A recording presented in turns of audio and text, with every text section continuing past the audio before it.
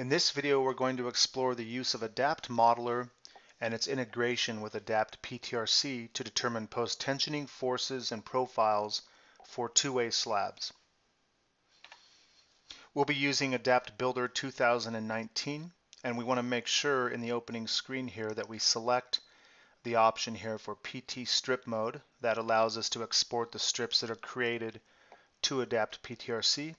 We're going to deselect all programs here, and that will default us to Modeler, which can be used again to generate the design strips. We'll select OK, and let's go ahead and open an example model. We have a two-way PT slab. The slab has no post-tensioning modeled in this environment. This model was actually converted from a drawing file or a Revit model, and our intention really is to generate design strips that will create tributary regions that can be then designed for post-tensioning. We're going to mainly use Modeler as a way to generate those strips, and then we're going to push everything over to PTRC.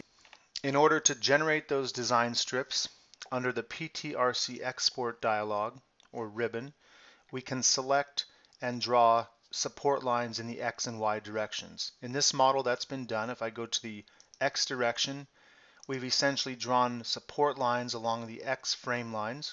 You can see these support lines that I'm highlighting. We also have support lines here. This is a complicated area where we have two support lines that merge into one point. There we have a single span and then a multi-span support line.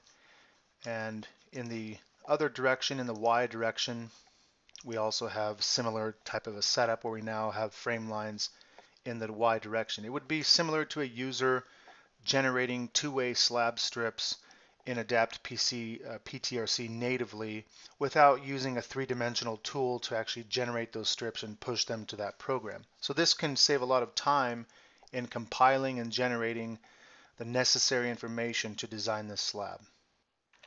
Once the strips are generated and set up, we're going to generate the actual tributary regions. And the program may give a few warnings depending on how the strips were set up. We can ignore most of these warnings if they comply with certain constraints in setting up those strips. So we'll just go ahead and select yes to this. For any individual strip, for example, for this two-span strip, I could double click on the strip, use the option here to go to the model render, and this is the data that will be sent over to PTRC. I could actually send that directly from this solid modeling environment, selecting the PT option. It will launch that program, Adapt PTRC. We can go right into the program. If we use the option for PT input, I'll go ahead and unlock this model. If we unlock the model, then we're running everything now natively inside of PTRC. We don't have the opportunity to send the tendons back to Builder. If I do not unlock the model, leave that unlocked, or leave it locked rather, I could go through this environment, finally end up executing the model. The program will generate the post-tensioning, and we can then import that back into into Adapt Builder.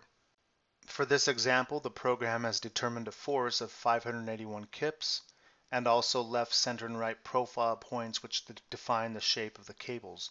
And those cables can be seen here under graphs. This is what Adapt PTRC designed for that one strip that had been imported from Adapt Modeler. We'll go ahead and exit out of the recycler.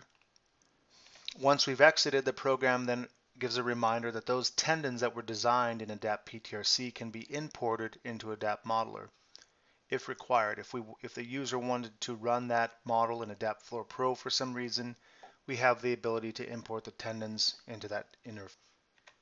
So for this particular strip, I can use the option here to import the tendons from Adapt PT.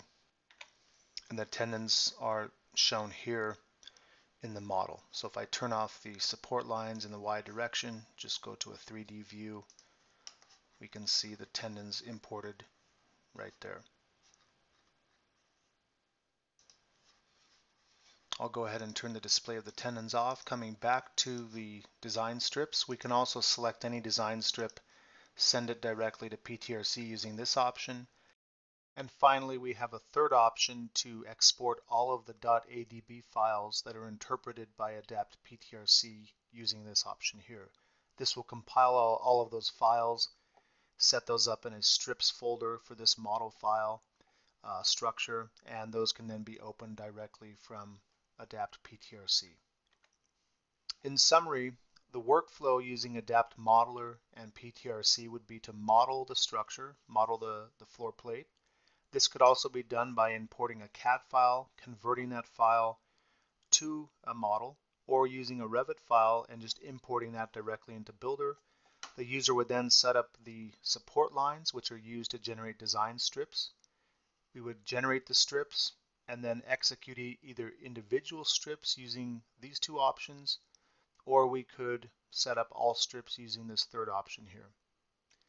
If you have any questions or comments, please contact adaptsupport@resa.com.